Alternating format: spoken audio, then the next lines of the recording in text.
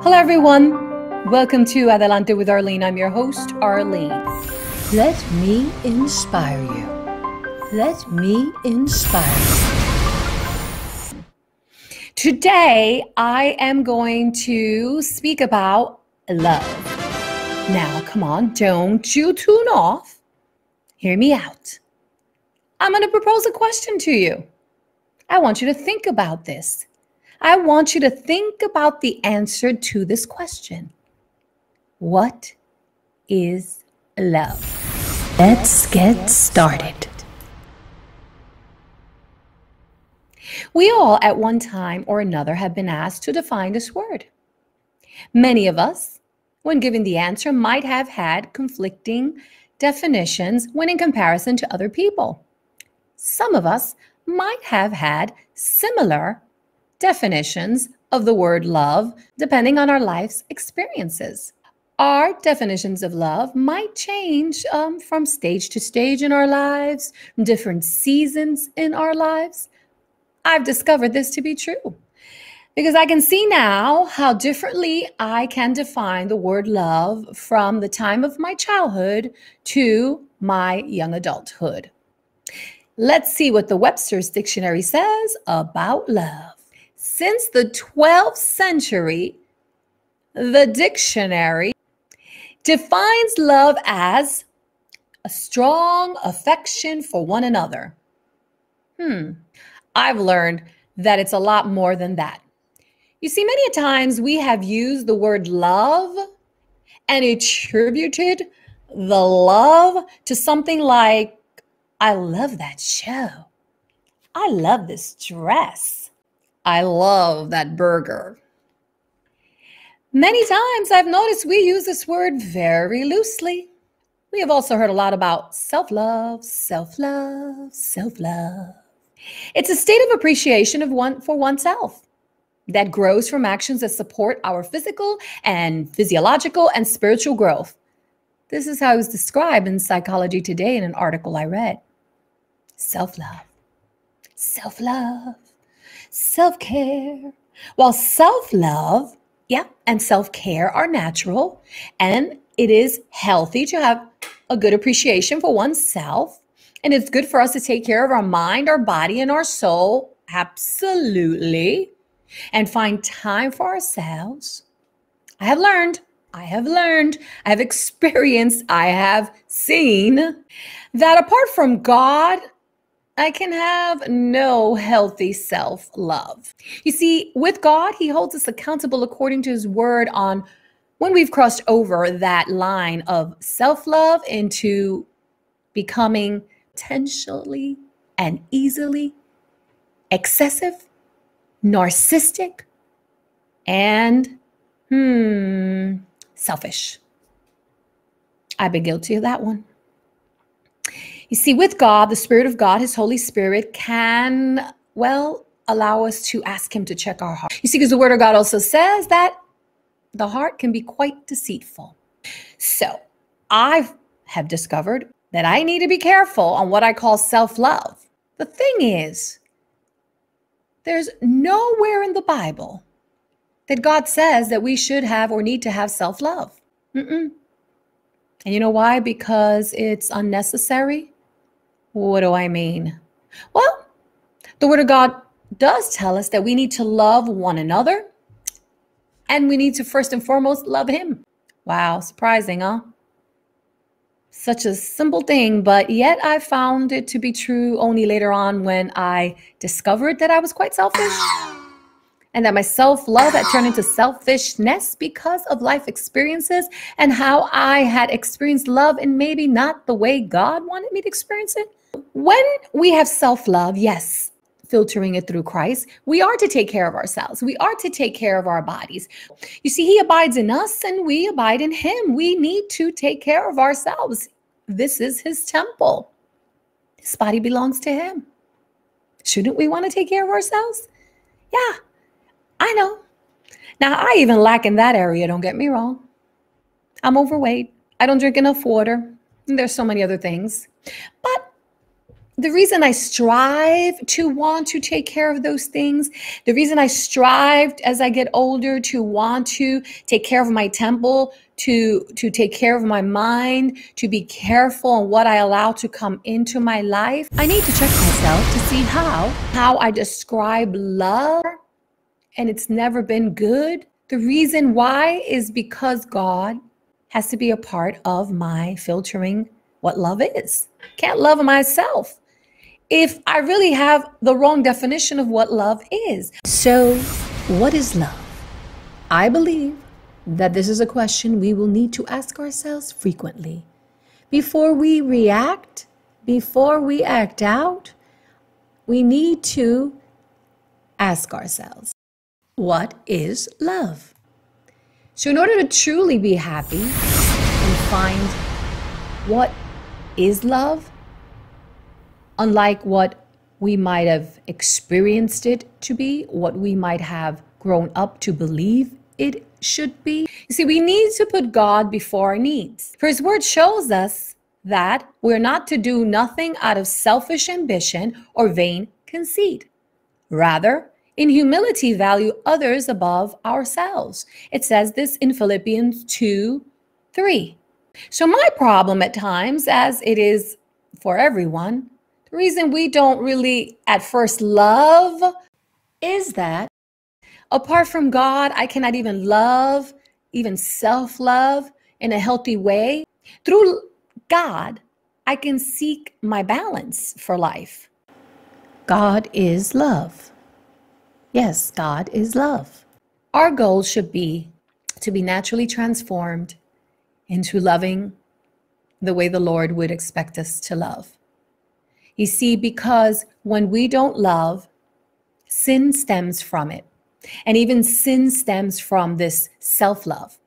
And sin stems from the lack of love of God that we have. And therefore, we cannot love others.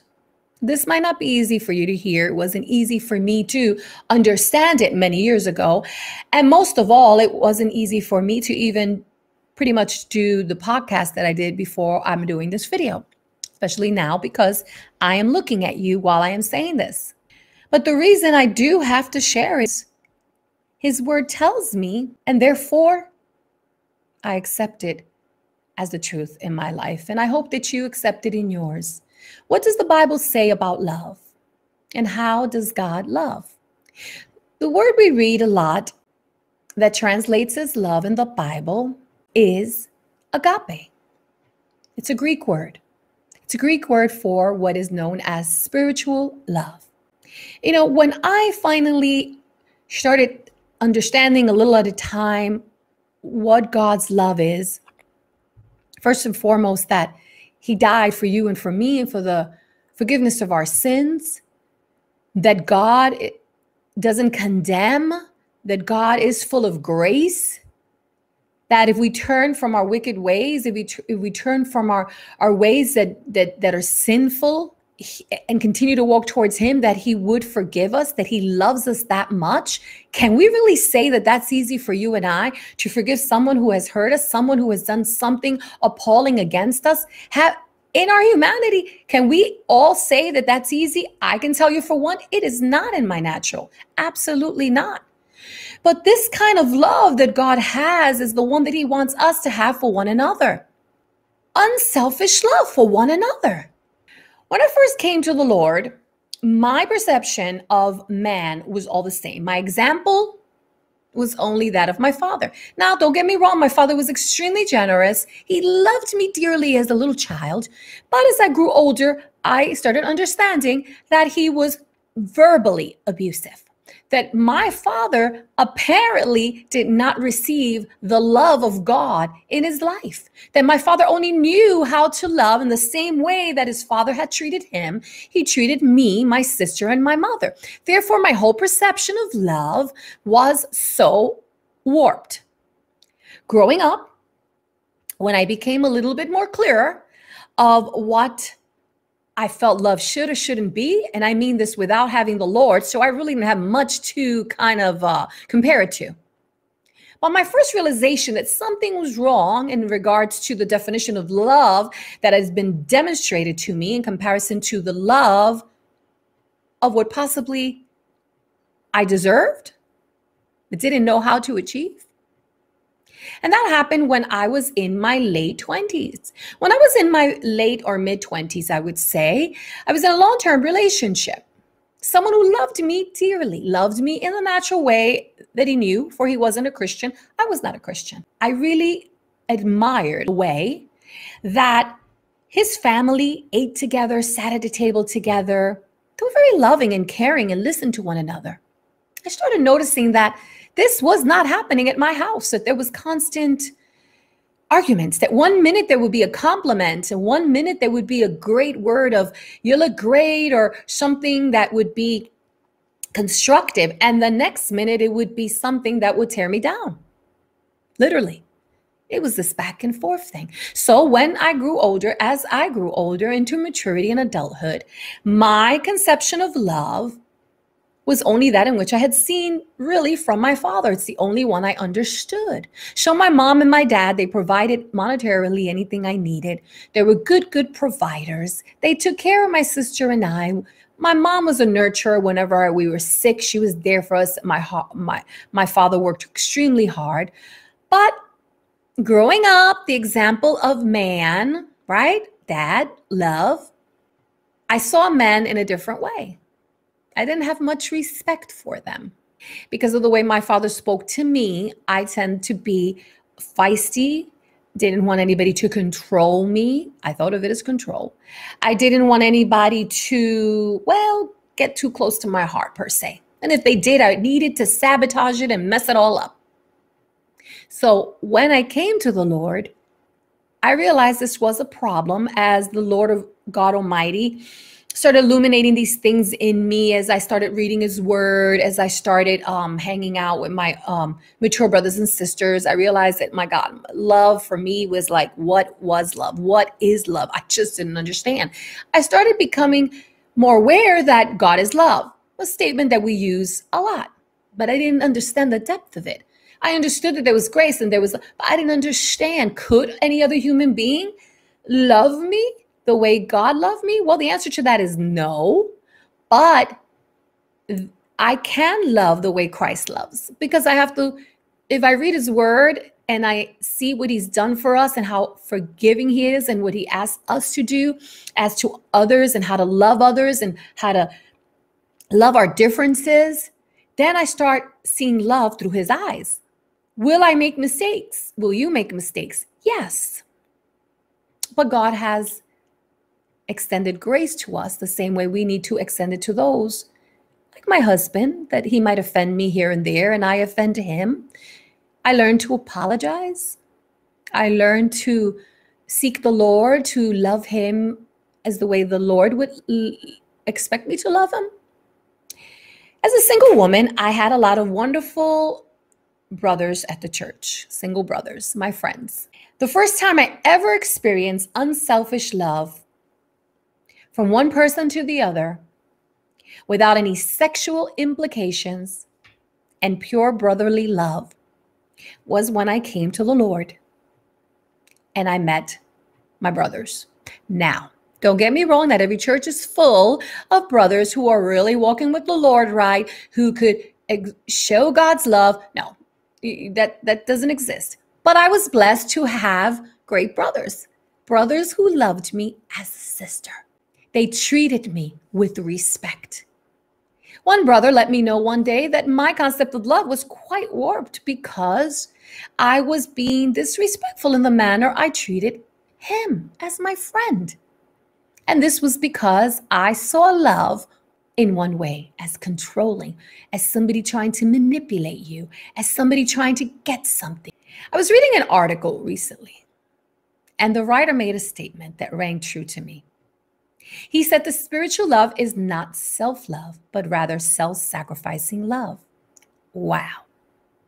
My brothers had learned how to sacrifice of themselves to be there for me as a sister when I needed them without expecting anything in return. But do you know who showed the ultimate sacrificial, self-sacrificing love for you and I, that would be the Lord Jesus Christ.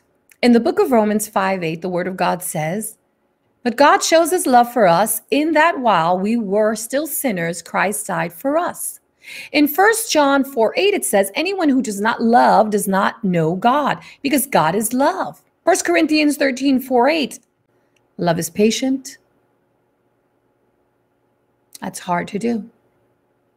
I still have to practice patience with perfect strangers, because even though they're not my friends, they still are people in which I need to not necessarily like, but love and be patient with. We must be kind. I've been known to be kind, but I have to be kinder. Love does not envy. Have you found yourself at times saying, "Oh, I wish I had that. They got it, but I don't"? Envy. I've been guilty of that. Celebrate instead, because you love them. Celebrate their successes instead of envy. Love does not boast. I've met many people to become quite narcissistic and talk about self, their accomplishments, and you want to like celebrate with them, and you want to share with them, and you want to ask them questions so maybe you can succeed in whatever you're doing, but yet they're all about me, myself, and I, themselves. That's arrogance. And we've all encountered rudeness, but love is not rude. It does not insist on its own way. Oh my. It is not irritable or resentful. You don't have to be resentful. It does not rejoice in wrongdoing. It doesn't rejoice on the downfall of someone else. I've been guilty. I've caught myself to say, well, and then I've had to pull back and say, that is not Christ-like. I need to love the way Christ would want me to love.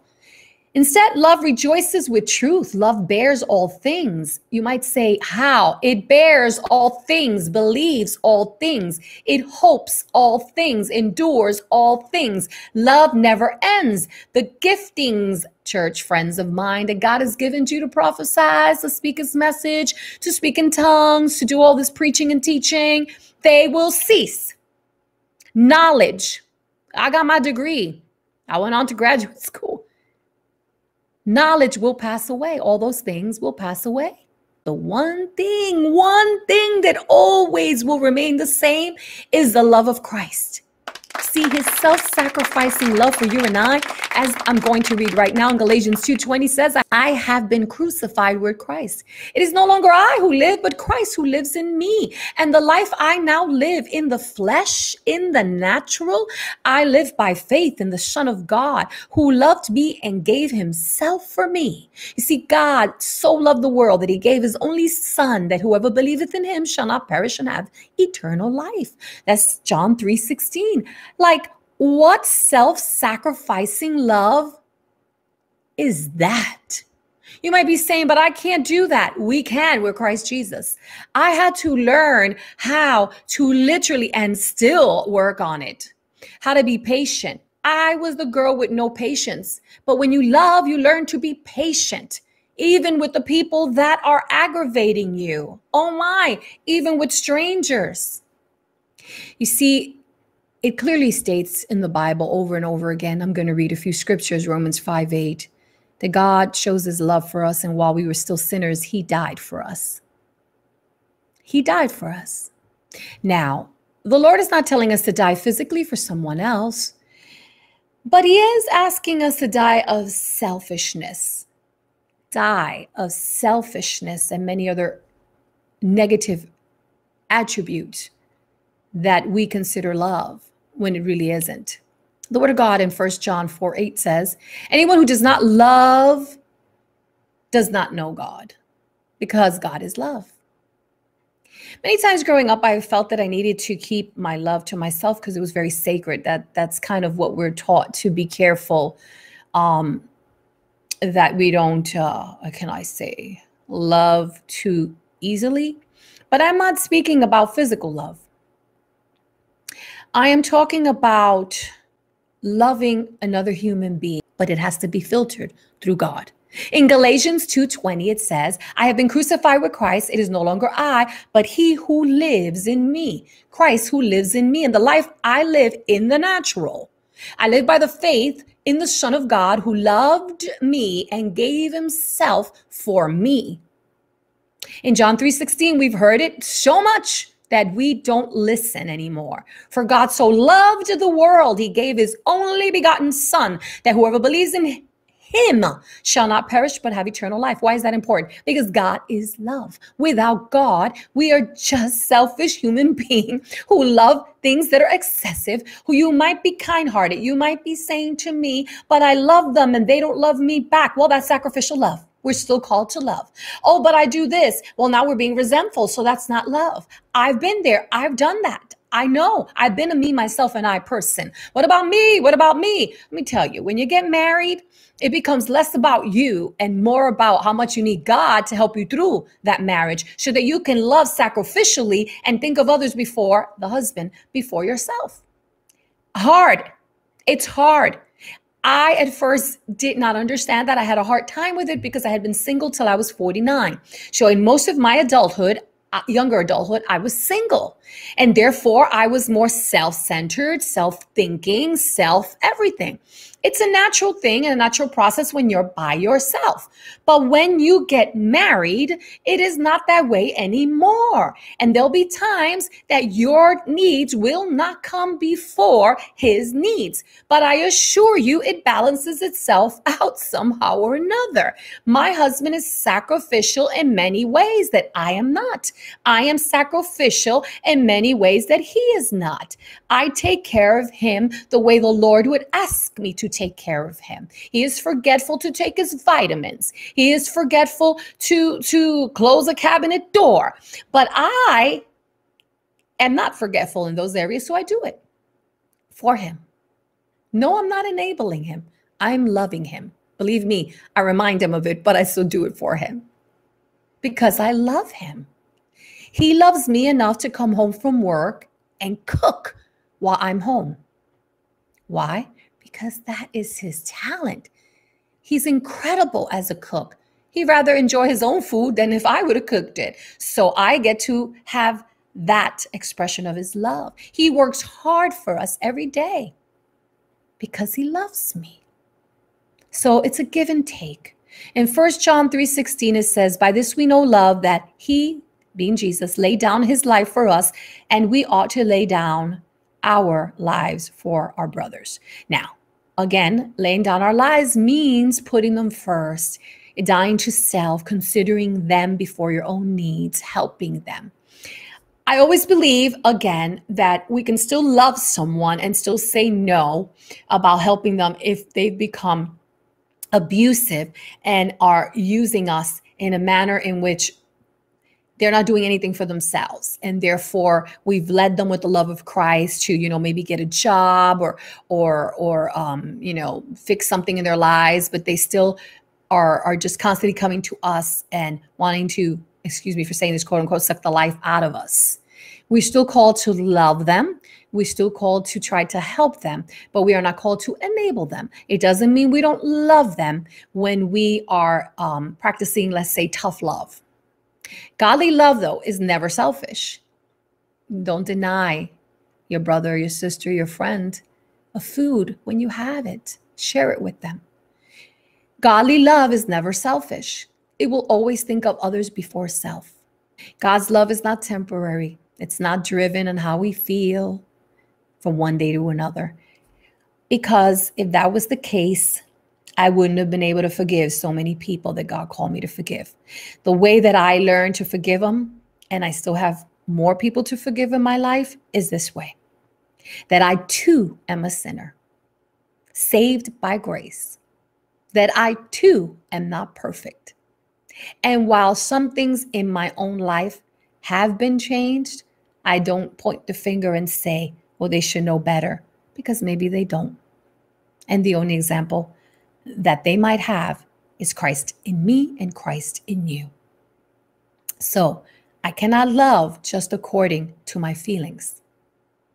It is not driven by attraction or emotions. Attractions Before I came to Christ, that was not love, because attractions and emotions are not consistent in our lives. They can go up and down from one minute to the other. And we've all known that if we have had broken hearts in our lives. See, God's love is constant. It's not flippy floppy like we can be. God's love is undeserving for us. We don't deserve it.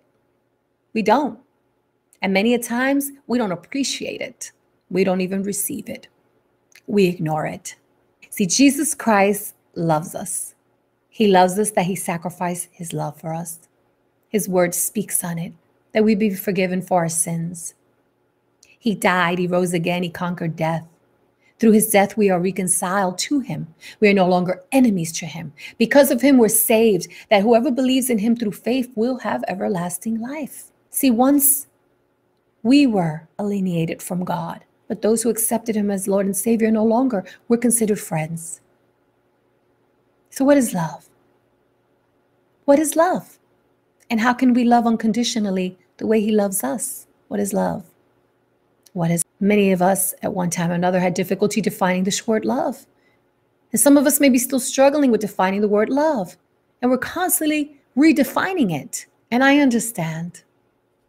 I too had to redefine. And I still have to consider lining myself up every day with the word of God and what God's word says, what love is. Because if I weigh it upon my own life experiences, my own unresolved issues, then I could never love. I have had to love enough to forgive those that have hurt me when I did nothing to them. I have had to love enough to understand that I cannot point fingers at anyone without having a whole bunch point back at me from the Lord himself. I had to understand that the love of Christ is perfect. I'm not perfect. You're not perfect. We're being perfected a day at a time if we allow God to perfect us. But I have learned, and I stand on his word, that God and solely God is love, and that love is patient, that love is kind, that love does not envy. I had to learn that while I don't agree with people's political stances, I am still called to love them even though I don't like them. I am to understand that although some people rightly deserve the repercussions of their activities or whatever they have done that has been appalling, hurtful, and wicked, I understand that. I don't mean they're my friends. I don't mean I invite them over the house. But I'm still not called to hate. I am still called to love, not to sin, not what somebody's done, but to still walk in God's love, which means I would have to pray even for the enemies that I do not like. The answer to what is love is God is love. And apart from God, we can't do anything. Nothing that would ever describe what love should or should not be. We would never know. We have no scale to measure without God's love. We take it for granted. So today I will close with this. When I started, I asked the question, what is love? And the only answer I can give you is God is love.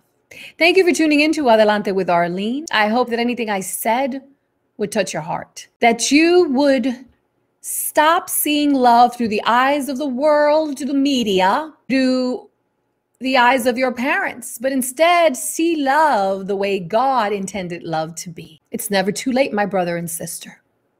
It's never too late.